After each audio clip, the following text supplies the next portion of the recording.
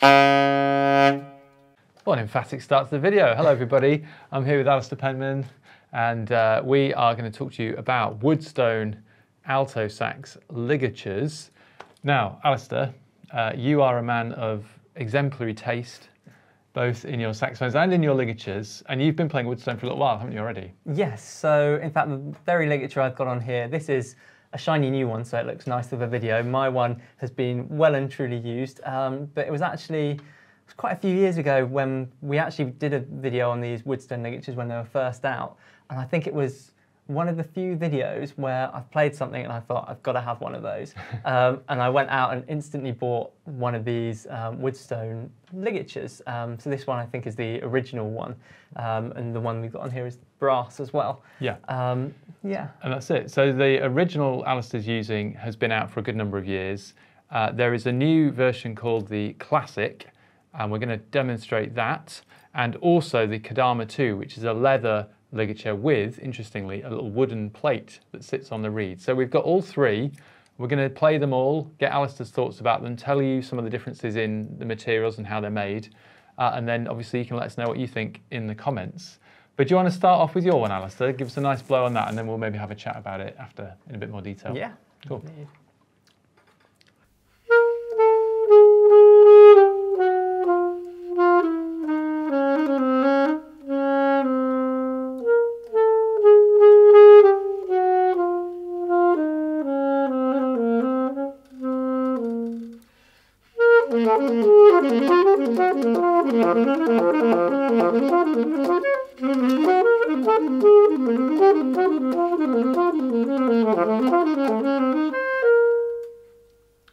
Nice.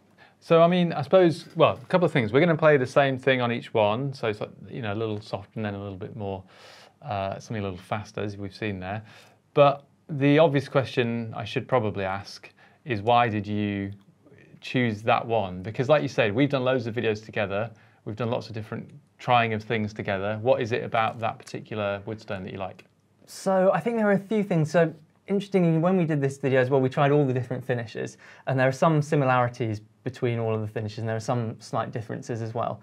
But the thing I found is, with this particular model, I think all of the ligatures I tried made the sound somehow bigger and richer. It was as though, without me putting in any extra effort, I just sounded better, essentially, which is... That's the ideal. I mean, yeah, when you're going out trying gear, generally I think there's no point buying new stuff unless it makes you sound better, and this was something I tried and I was like, that definitely makes me sound better. And I think it's a weird thing where it makes the sound both bigger and strangely kind of more focused at the same time. So it feels like I've got more control, but I'm also getting more depth to the sound. Normally you find most stuff you try, it will give you one or the other. Yeah, But this is something that I found really kind of gives me both.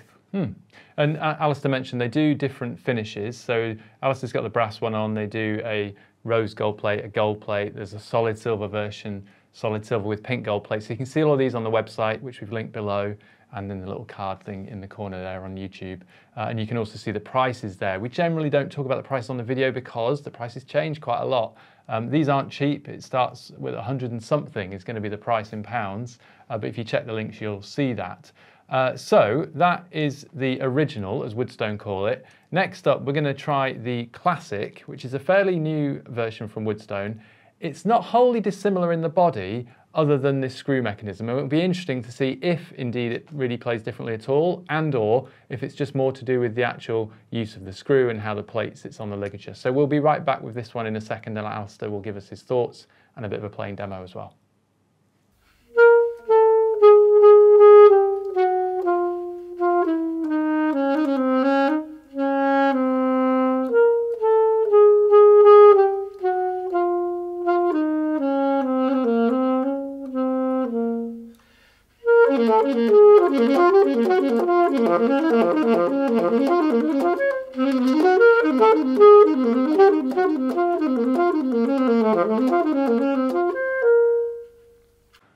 Very nice. So that is the new Classic, as it's called.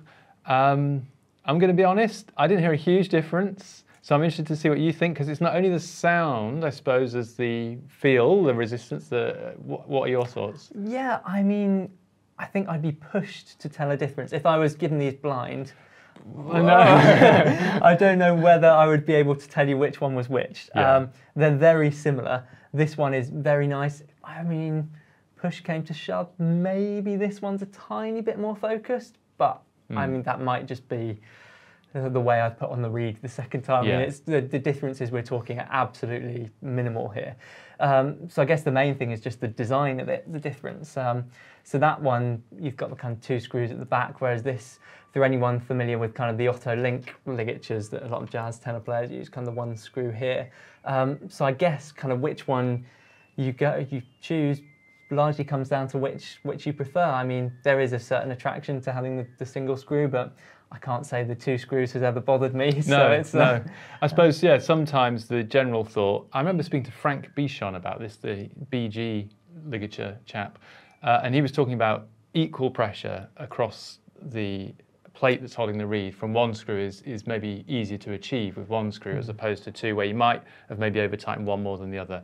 Tiny differences, we know. And if you're in the camp that you think ligature makes no difference at all, you probably haven't got this far in the video, let's be honest. But it is subtle, and it is those final few percent. But it's about the sound, like we said, but also the feel, like the resistance, is the sound centered or whatever. So I think between these two, again, both available in different finishes, and both available in 2 slightly different sizes on alto to fit whichever mouthpiece you've got. More information about that on the website. And they do soprano, alto, tenor, baritone, etc. Yep. The metal ones are pretty similar. I think that's the conclusion we're coming to. However, this Kodama 2, which is a full leather, very thick, double leathered ligature with a wooden plate inside, which is going to sit on the reed, I think this is going to be a little bit different. So we'll put that on and we'll be right back with that next.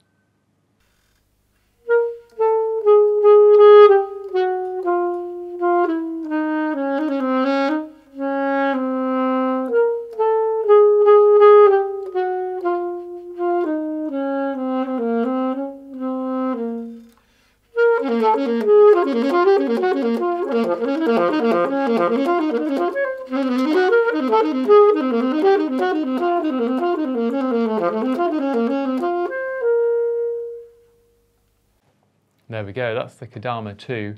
Interesting. I did hear a little difference from here. It'd be interesting to see what you guys feel. So it was very difficult through the mic, into YouTube, through your headphones, whatever you're watching on.